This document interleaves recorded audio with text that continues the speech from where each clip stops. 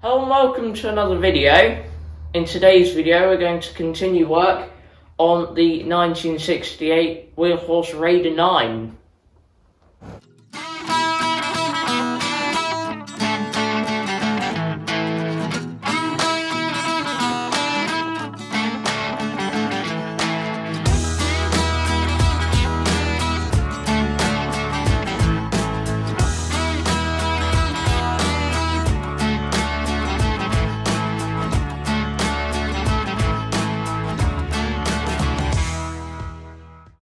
This is now part 10 of this Wheelhorse project, and it's definitely taking us longer than we expected, and it's turned into a bigger project than we expected. And the thing that's causing us problems isn't the difficulty of the jobs that we're doing, but more of the unknowns of what needs changing and stuff, and then getting hold of parts for those things. So what we're going to be concentrating on today is the rear axle, because that's where we think most of our unknowns are. A couple of things that we've spotted is, first thing, you can see there's quite a lot of shaft left on the axle here, where the hub could be moved out.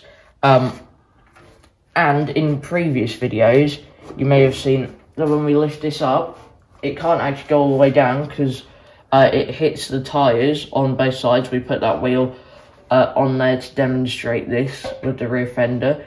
And we think that if we moved the hubs out this inch, then it would clear the tyre for more and then be able to stay up. I think the previous video we had to wedge a block under there to keep it up. And since we washed the tractor, we think we've seen signs of the rear axle leaking. So we're also going to try and do some stuff about that. So we have also got some parts here to do to work with today. First of all, we've got this grommet that we found on an old Wheelhorse fender. Let's go there where one is missing. We've got two axle oil seals for the back axle, so that we can change them. And we've also got this lift cable, generic lift cable, for the lift, although we probably won't get to installing that today. First thing we've done is we removed the rear fender again, and we put on our replacement grommet. That was nice and easy. And then we got a bit carried away, mainly because we got slightly worried when we started taking the hubs off. So we've taken them off both sides, and this is badly worn on this end of the woodruff key, or the channel slot bit where the woodruff key goes into on this end, because obviously this was back here before, which means it would have only been that bit that was getting worn down. The other end, however, in good condition. So hopefully when we move this out to the proper position, which is about there, then we should be able to have it so the woodruff key is just on the not worn bit, and the woodruff key, you can see the edge is completely taken out of it. That'll need replacing.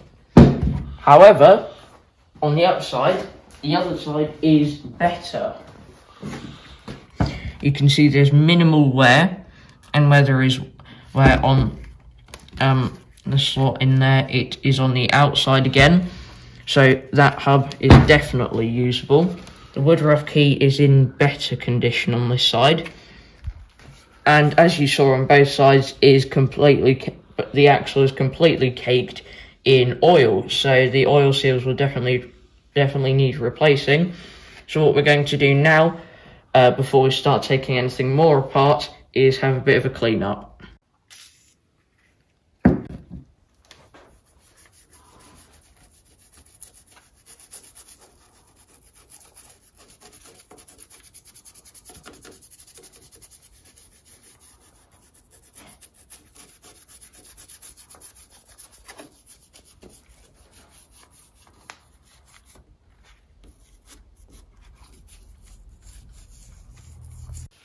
we've had a brief cleanup, and we can now see a bit of damage there,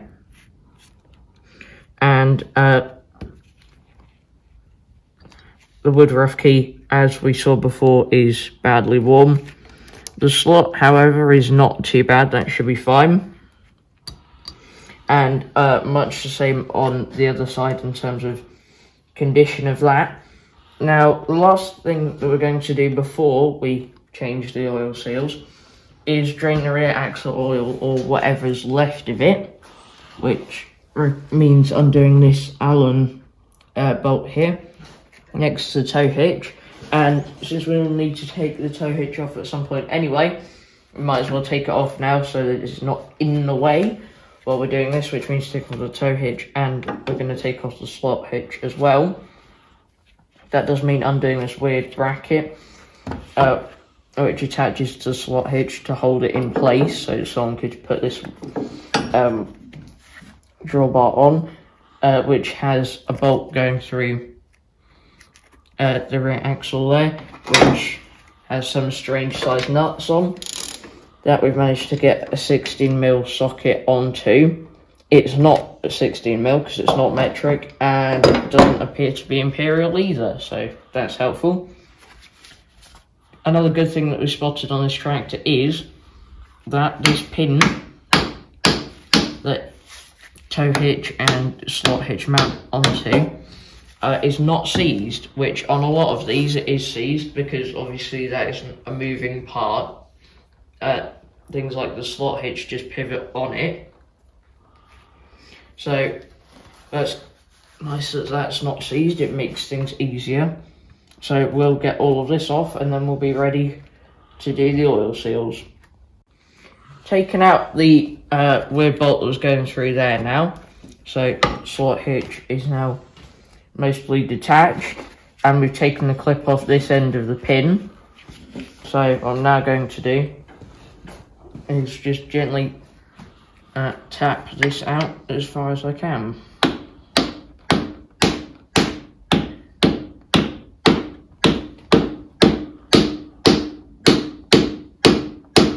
Got the tow hitch and slot hitch off now, as you can see there.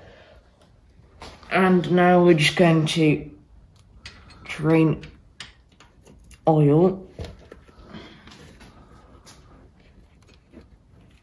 Maybe I'll be able to do this by hand rather than having to use the Allen key for all of it.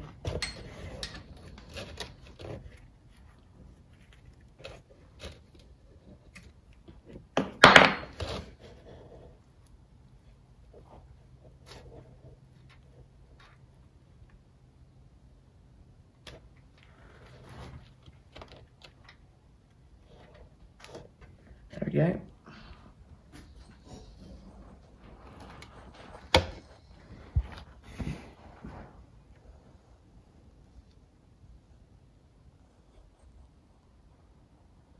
We've drained all of the rear axle oil now, and although it didn't look too bad, it absolutely stings, which is why we've moved it.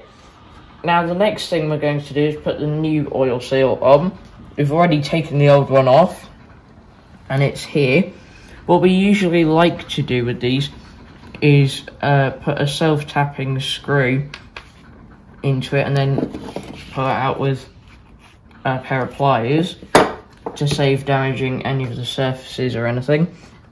However, we couldn't actually do that with this one, so we had to kind of scrape it out with this.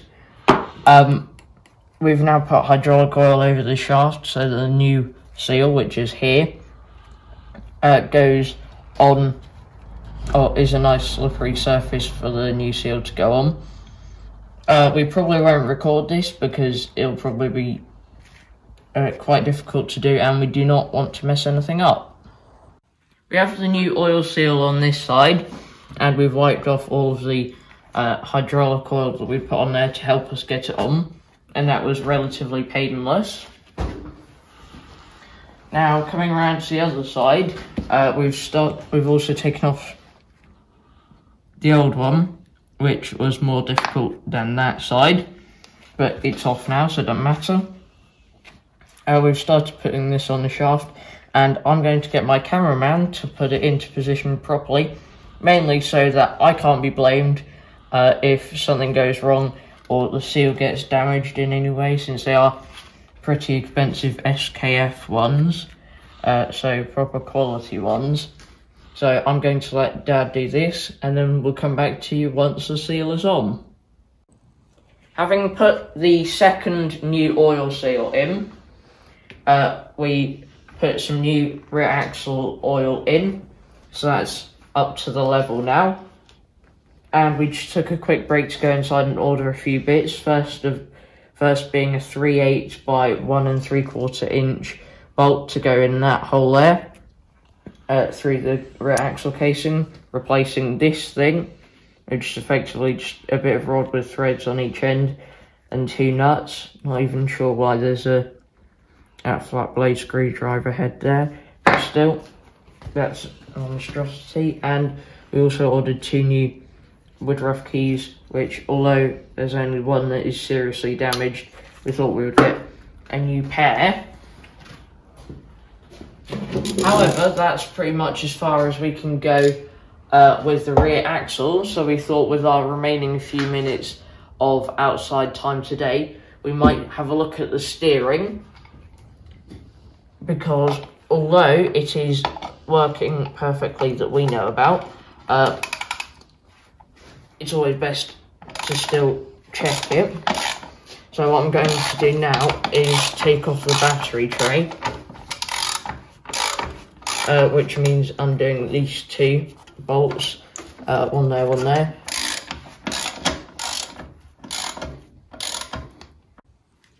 Having taken off the battery tray, we looked underneath it, and it was a bit fairy to say the least, which shows that even though the degreaser did quite a lot, there was still some areas that we were struggling to get to. Another one was underneath the engine mount bracket. We have them both off now, and you can see the undersides still have oil on. This one you can see the bits where we managed to get with the degreaser, but then there's still bits that we missed. So I'm going to go around and just do a bit of gentle scraping to get the rest of this oil off.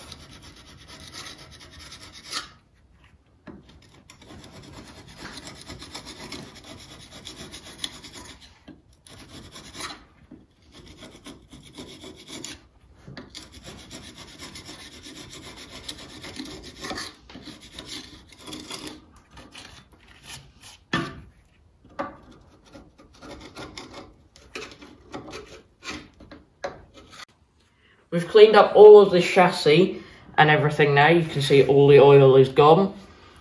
Same for most of the steering and bottom of the battery tray and the underside of the engine mount. And can you believe we got all of this off, having fully washed it with degreaser and everything, I think in the last video.